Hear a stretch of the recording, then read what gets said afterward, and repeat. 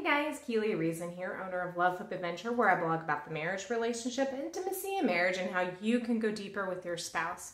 Today, I'm talking about boudoir shoots. Whether or not, you should maybe try and get one, so a couple of tips, things like that. So boudoir shoots are very much like piercings and tattoos and all these other things that have become a lot more mainstream, and there's a lot more available to you. So if you are somebody who feels like it's not okay for me to look really sexy in front of other people, or maybe you're concerned about the way you look or whatever, there's a lot with boudoir shoots now where you can stay more covered and you can do things that are a little bit more in your comfort zone or with whatever you think. And today I kind of want to ask the question, why would you want to get one? So what is the benefit of doing a boudoir shoot? So I would say one of the benefits for someone to get a boudoir shoot, and listen, guys that are watching, I'm sorry, but most boudoir photographers don't put men in the shoot.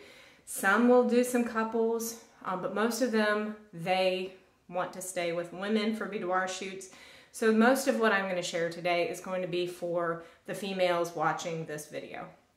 So I think boudoir shoots can help a woman who doesn't feel very confident about her body to see herself in a different light. And I think there's a lot of pressure on all of us, both men and women, to look a certain way, and there's only one kind of sexy, and there's only one person or one body type or one hair color or one eye, whatever, that's sexy, and if you don't fit into that, then you're not sexy. Or if other people are attractive or other people look amazing, you can't possibly look good because you don't look like them. And if you don't look like them, then you're not attractive in and of yourself. I think boudoir shoots allow you to see yourself in a different way, from the lens and the perspective of a professional. It's somebody's job to look at a situation and see and find the beauty in it. That's the really amazing thing about any photography session, whether you are doing something as revealing as a boudoir that has the purpose in mind to make you look attractive, or if you're just doing a regular shoot where you're like going out with your family or something.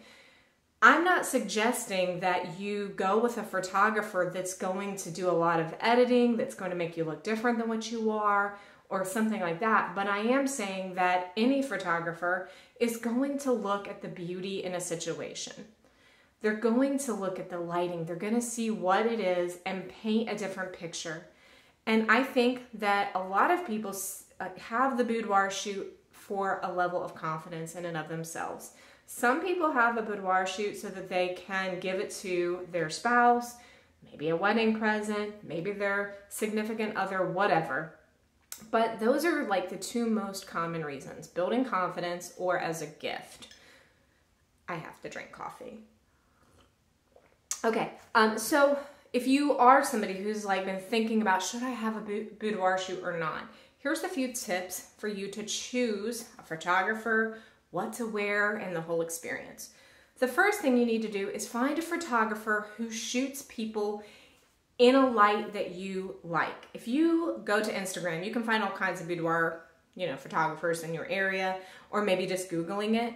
And if every single picture of every one of those pages looks like very thin models, that might not be the right boudoir photographer for you if you are someone who is heavier or who has a lot of stretch marks or a lot of cottage cheese thighs. That kind of photographer probably is doing a lot of shoots with people who are of different body types, but they're not really promoting it.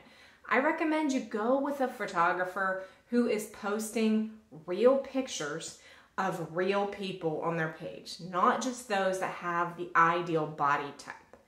The reason I say that is, number one, they are promoting and working with, you can tell, women of all different body shapes and sizes, but also their clientele feels confident enough to allow them to use the photographs from the shoot, which means that those women are feeling really good about their shoot. And the photographers feel confident enough to share it. I think that if you look for somebody who is taking photographs of real people, you're going to be much happier with your shoot because you're going to look at all their images And when you get your images back, I think you're going to go, oh, look, this is what they were able to accomplish. It's a lot easier to take amazing photographs of somebody who has an amazing body, who doesn't have cellulite or whatever. Maybe they all have it and it's getting airbrushed out. But if you are seeing cellulite, if you are seeing stretch marks, if you're seeing people who don't have, 3% body fat or something like that, then at least you know you're working with a photographer who knows how to work with different bodies and different people. Another tip that I have is like picking out the outfits.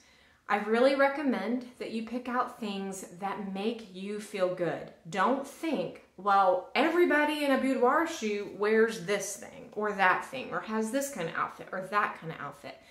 Look for something that makes you feel confident.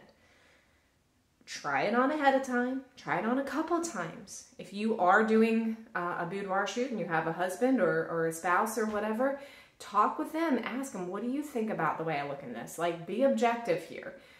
And see yourself in the clothes ahead of time. Be comfortable with it. But also be realistic in expectations. If you have bought lingerie or you've bought something sexy in the past that didn't look good on your body type, but you see a bunch of other people in photos and they look okay, don't have unrealistic expectations. You should be looking for clothing that complements who you are, your personality, what you're trying to accomplish with your shoot, and what ultimately you're going to feel comfortable in. If you are someone who has never revealed any part of your body to anyone except for in private, you're probably not going to be okay with wearing clothes that are super, super revealing. There are lots and lots of boudoir shoots where women are wearing large, oversized sweaters and hats. Don't think it has to be a certain way. Like I said, boudoir has become very mainstream now, which means it's more inclusive and there are more people who are doing this kind of thing, that they are bringing in different types of clothing. So wear what makes you feel comfortable. The next thing that, as far as tips goes, is look for any kind of props that you like. Maybe it's something you've never tried before. If you're not a hat person, maybe consider wearing a hat. Maybe you're the kind of person who never wears heels. Buy heels just for the shoot, okay? That's fine. You don't even have to walk in them in your shoot. You can tell the photographer in your shoot, look, I bought these heels for this, but I'm not going to wear them, right? I'm just going to put them on for the shoot and that's it. Maybe you're somebody who doesn't wear a belt and now you want to add a belt. Whatever those props are, just kind of look for something that is maybe out of the ordinary for you that you've always thought about trying. It's okay to be a little creative in a photography shoot, even if it's not what you would normally do or wear. Just remember, this is just a still image of something you did for a couple of minutes and now it's done. And so you can look super cute or whatever in these things that wouldn't be very practical for you to do in normal life.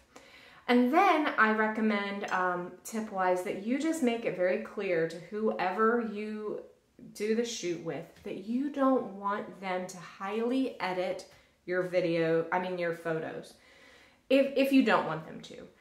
I think that if you're seeing yourself in the best lighting, right, in the best circumstances, if you have cellulite, if you have stretch marks or whatever, I don't personally recommend that you have a photographer get rid of all of that and edit all that out, simply because that is how you look.